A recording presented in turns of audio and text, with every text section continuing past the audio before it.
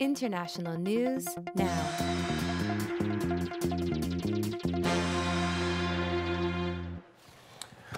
Okay, so President Trump sent two potentially contradictory messages to world leaders during his Asia trip. And so our news today is going to focus on that. On the one hand, he called on the world to get behind American efforts to contain the North Korean threat. So that's one of his top agenda items, was to try to rally international support around his approach to North Korea. He received a relatively warm reception to this call for multilateral action to contain North Korea. He reinforced the U.S. commitment to protect its allies, Japan and South Korea, against any North Korean aggression. He called on China, once again, he's been saying this for a while, to use its influence to more forcefully pressure North Korea to start down the road toward a diplomatic solution by squeezing it economically to sort of force its hand. For much of the visit, he was pretty refrained and disciplined. He did not escalate tensions through his tweets and stuck pretty much to the script for the most part. And then, I guess, there was some downtime. There was a report. They were trying to figure out what, and they said Melania left. She was accompanying him, and then she left the trip, and then the wheels started to come off a little bit. So he started tweeting about all sorts of stuff, but he did tweet about Kim Jong-un, and he said, well, he could call him short and fat because he called him old, which isn't quite, he is old, right? I mean, people call me old all the time. I don't say anything about you, and, anyway. So there was a question on Piazza asking, like, what is he trying to accomplish here? And I honestly have no answer to that. I don't know. I think he just kind of reacted to the insult. I don't know. Do you think there's a strategy behind this? I don't think there's a strategy. I think there was an article in the Washington Post today where it was emphasizing how well the administration had stuck to the script for most of the trip, and then things collapsed at the end, and they did the pseudo-psychological analysis comparing him to a teapot. He's just... He holds it in. He's just got to blow off steam, and we're also suggesting that this is how his staff treats it, and this is. Right. And so when this happened with the tweets, Kelly said it was like, oh, whatever. These tweets don't control my life, and it's just become part of the process. Right. It is what it is. And Kelly has just sort of adapted to. He expects it to come, and then he just ignores it. Right. Okay. So we're not going to talk about North Korea this time. We're going to talk about the second message, which was much different than this call for multilateral support. What the U.S. was calling for when it regards to North Korea was this united multilateral sort of coalition against North Korea. But then President Trump also sent a strong message that the United States will no longer let countries take advantage of it through, in his view, bad trade deals. And he would lead the United States to follow its own way on trade, primarily by distancing itself from multilateral trade deals. And he very publicly and very specifically called out certain deals. And so we're going to have some clips here in just a second. So Trump stated that he prefers bilateral to multilateral trade deals, I think because he thinks he can strike a better deal, which could be the case. I mean, we're so much bigger economically than these other countries. Unfortunately, if that's his plan, to swap out bilateral deals for multilateral deals, as a future clip suggests, the rest of the world does not seem to be too interested in playing along. They have kind of rebuffed this. They are going forward with their multilateral deals because they feel better and safer about multilateral deals than the bilateral ones. And can I just say, on the bilateral versus multilateral approach, the Republican Party has a history of this. This was when the Republican Party was protectionist largely up through World War II, but particularly in the 1920s. This was the strategy to handle trade. We want to have bilateral deals based on reciprocity rather than multilateral deals. Why? Because we are a large economy. We will have more leverage with other countries to extract better deals, namely better access to their economy without giving giving up a ton of access to ours in a bilateral negotiating forum than in a multilateral one. So there's a history of this strategy within the party and within the United States. Yeah, he's taken back, but the world's a lot different now than it was then, and I think that that's his chief challenge. Is there wasn't a North American free trade agreement, there wasn't the the EU, there wasn't the WTO, and so he's fighting an uphill battle on this. Yeah, definitely. So let's focus on a couple of aspects of this visit because it highlights some larger issues related to the distributional consequences of globalization and President Trump's approach to global trade and multilateral free trade agreements. We're going to show several clips from speeches made by both President Trump and Chinese President Xi delivered at the Asia-Pacific Economic Council, or APEC, meetings in Vietnam. These meetings were a highlight of Trump's Asia visit because it brought together leaders from across Asia, primarily to discuss trade and issues surrounding globalization. The first two clips we will show come from President Trump. So let's run the first of those now. Countries were embraced by the World Trade Organization, even if they did not abide by its stated principles. Simply put, we have not been treated fairly by the World Trade Organization. Organizations like the WTO can only function properly when all members follow the rules and respect the sovereign rights of every member. We cannot achieve open markets if we do not ensure fair market access. In the end, unfair trade undermines us all. I wish previous administrations in my country saw what was happening and did something about it. They did not, but I will. From this day forward, we will compete on a fair and equal basis. We are not going to let the United States be taken advantage of anymore. I am always going to put America first, the same way that I expect all of you in this room to put your countries first. Okay, so this clip highlights one of the major themes of President Trump's views on global trade and America's role in it, that it's a general attack on the World Trade Organization and other multilateral trade organizations and the processes that monitor and enforce global trade rules. So I want to make a few points here. First, it must be noted that the WTO is part of a global economic structure that was made by the United States. It is part of the Bretton Woods infrastructure that the U.S. put in place following the end of World War II to facilitate global economic growth through increased trade. It has been enormously successful. The central aim of this infrastructure was to lower trade barriers through a process of reciprocity. You lower your trade barriers and we will lower ours. The WTO was a successor organization to the General Agreement on Tariffs and Trade, or the GATT. And the key difference of the WTO was that it included an enforcement mechanism, which were established procedures for enforcing its rules through a grievance or judicial process. If country A thought country B was violating trade rules through tariffs or other unfair trade practices, it could bring that country in front of the WTO and potentially punish it for such violations. President Trump is arguing that the WTO is failing in this central aspect of its mission by not uniformly upholding the rules, and that this failure to uphold its rules has particularly harmed the United States more than other countries. In short, the U.S. is being taken advantage of, right? And also what's, I think, significant in the speech, it's being taken advantage of by other countries by its own creation. He then goes on to say that the U.S. will no longer allow this stance. And so we're going to run a second clip now from Trump's speech at APEC. Both the United States and China will have a more prosperous future if we can achieve a level economic playing field. Right now, unfortunately, it is a very one-sided and unfair one. But I don't blame China.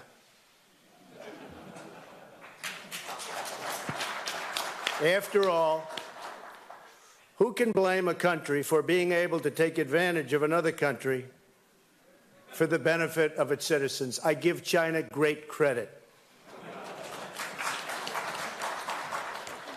But in actuality, I do blame past administrations for allowing this out-of-control trade deficit to take place and to grow.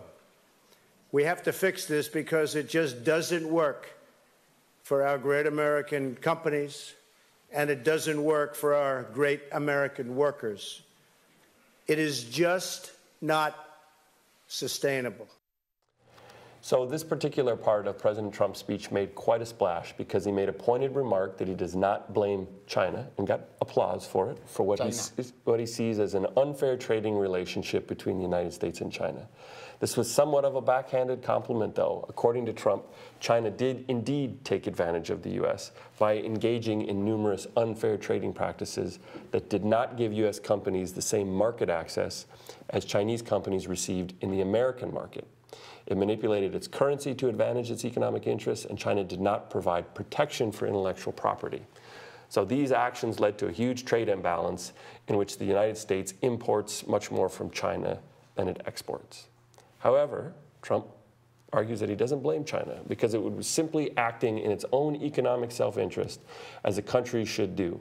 Instead, he blames previous American administrations for allowing this relationship to develop in such a way that did not work in the best economic interest of the United States. Trump then goes on to issue a warning of sorts, in that the United States would now start to act more like China has in the past and go its own way on trade. He will renegotiate what he sees as unfair trade relationships. And this is the second key part of his message. Rather than acting to maintain the system as its hegemon and its creator, Trump wants to challenge the system. Sometimes he threatens that the U.S. will pull out of key elements of global free trade agreements, such as his current attempts to renegotiate NAFTA with Canada and Mexico. Now, it's unclear whether these negotiations will fix the system or lead to the end of the trade pact through American withdrawal. So now let's show one more clip, this time of President Xi of China. We are seeing a profound change in economic globalization. Over the last few decades, economic globalization has contributed significantly to global growth. Indeed, it has become an irreversible historical trend. Against the backdrop of evolving global developments, economic globalization also faces new adjustments in both form and substance. In pursuing economic globalization, we should make it more open, more inclusive, more balanced, more equitable, and more beneficial to all.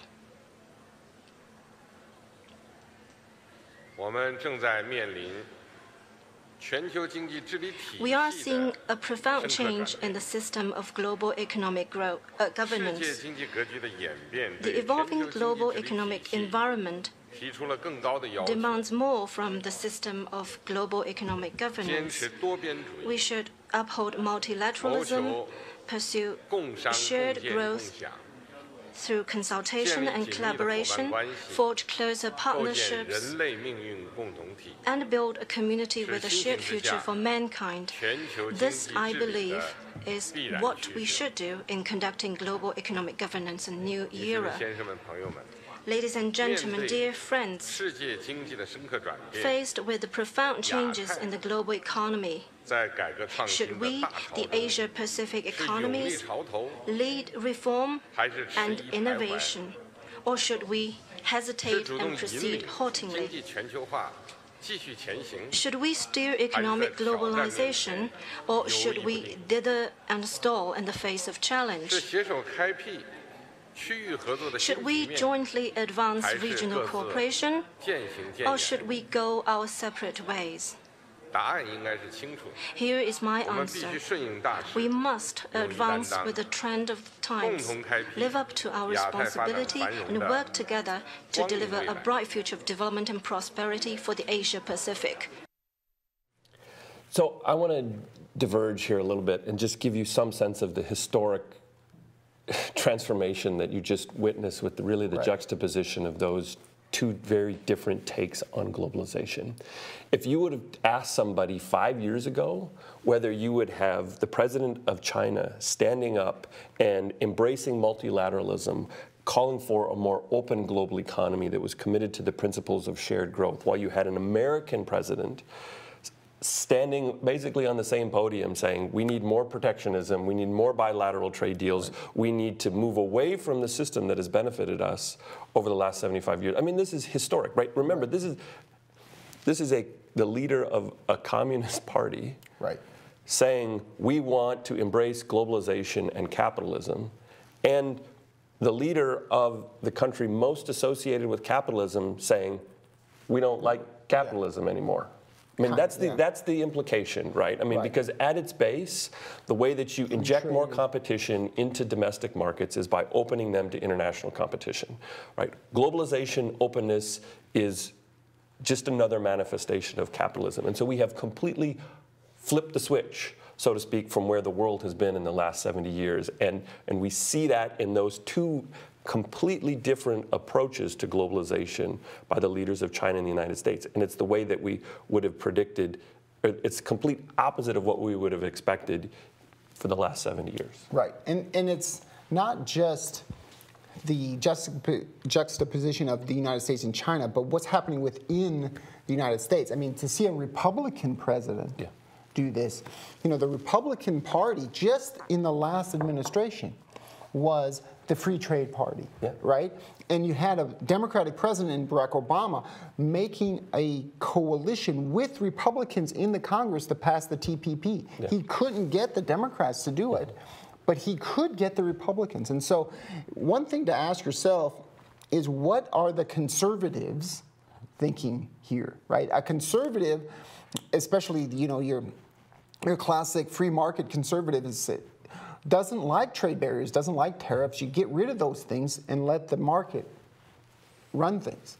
You know, Paul Ryan, you know, I mean, that's what, you know, a main part of the Republican Party has been, but that's changed now. The Republican Party is different now, and that's part of the story here. Very different, right? Yes. We're in the midst of a significant change in the composition of the Republican Party and its core policy interests. And we're seeing this played out on the world stage now. So let's run another final clip here from NPR. It's an audio clip about trying to explain, you know, what is the implications of this for the United States and China. So let's go ahead and run that clip now. President Trump brought his America First message to Asia during his five-nation trip to the region. Here he is Friday in Da Nang, Vietnam, at the Asia-Pacific Economic Cooperation Forum. We are not going to let the United States be taken advantage of anymore. I am always going to put America first, the same way that I expect all of you in this room to put your countries first. The president's already pulled the U.S. out of the Trans-Pacific Partnership, a trade deal with 11 other countries, and now those countries have announced they're a step closer to going ahead with the deal without the United States. We're joined now by Wendy Cutler. She served as acting deputy U.S. Trade Representative during the Obama administration and helped negotiate the TPP. Ms. Cutler, thanks so much for being with us. Well, thank you. President Trump also said in that speech that multilateral trade deals, quote, large ones like TPP, quote, tie our hands, surrender our sovereignty, and make meaningful enforcement practically impossible. Does he have a point? Well, I disagree with that. I think multilateral agreements have been in our interest and continue to be in our interest. And I think it's interesting that just today, the other TPP countries without us announced a major deal. Basically, they're going to go ahead with this deal without the United States. Well, and what are the implications of that? The implications are that the U.S. companies and their workers, U.S. farmers, U.S. service providers are going to find that they're going to be disadvantaged in these 11 other countries' markets. So, for example, if Japan has a 38% tariff on beef, that tariff will go away for the 10 other countries, but not for us. Makes our products less competitive. What President Trump says, though, that he's certainly open to bilateral trading agreements with any country, including those 11. Is that a practical approach that could replace the effective TPP? Well, to date, none of the other countries have responded with great interest. They're more interested in regional deals because they feel there's a bigger bang for their buck. It has more impact, and it involves more markets, so therefore they can get greater benefits from these trade agreements. It's possible that some in the future may change their minds, but right now none are banging on our doors for such deals. President Trump seemed to laud China in particular for having what amounts to China first trade policies. Does he have a point about that China has succeeded by pursuing their own self-interest? I think we have very serious trade issues with China that need to be addressed. And I applaud many of President Trump's statements with respect to China and his determination, along with his team, to make sure that China opens up its markets and plays by the rules. Well, let me press you a little bit on that more, though. Has China succeeded by using some of the same strategy and tactics that President Trump essentially wants to use to promote U.S. trade now? Well, they have succeeded by putting up trade barriers. They have heavily subsidized many of their industries, and they have not provided the type of intellectual property protection that companies around the world need to sell their products. Well, all of which the United States would supposedly find objectionable. Am I correct in that? Yeah. Ms. Cutler, a last question, if we could. Is China filling a vacuum the United States hasn't occupied? Well, it was noticed that President Xi Jinping made a speech to the APEC CEO Summit following President Trump's speech, where President Xi underscored that he's committed to multilateralism, he's committed to open trade, he's committed to fighting the forces of protectionism, and he wants to work with other countries on multilateral trade deals. Wendy Cutler, who's now with the Asia Society Policy Institute, thanks so much for joining us. Well, thank you. All right, so let me just make a few points here. The first one is how this message that he delivered in Asia is not new. It is in line with his larger message that is hostile to multilateral trade agreements. It was used during the campaign to help him get elected. And as the clip points out, there are plenty of examples of this retrenchment from global free trade through Trump's hostility to free trade agreements. The United States pulled out of the Trans-Pacific Partnership trade deal, which brings together a vast number of Asian countries, which excluded China, which was really important here because it was going to contain China, right? This could have tied the United States more closely to the growing economies in Asia. The countries in the TPP have announced that they are going ahead with organizing this trade pact without the United States. And this is a huge deal. Another example is the Trump administration's tough negotiations over NAFTA and Trump's apparent willingness during these negotiations to simply walk away from this multilateral trade agreement. He's threatened that numerous times. This trade agreement ties the United States with Canada and Mexico, our chief trading partners globally. So he is walking the walk, so to speak, and that's a problem here. I mean, if you like free trade, right? I mean, he's fulfilling these campaign agreements. A second point to make here is that not participating in free trade deals creates economic losers as well. So you could accept the argument that, you know, these free trade agreements have cost American jobs, but when you get out of free trade agreements, as the clip notes, there are those who were benefiting from those agreements that will now suffer. And in particular, American farmers are harmed by not participating in the TPP, as noted in the clip, but they're also going to be harmed even more if NAFTA collapses.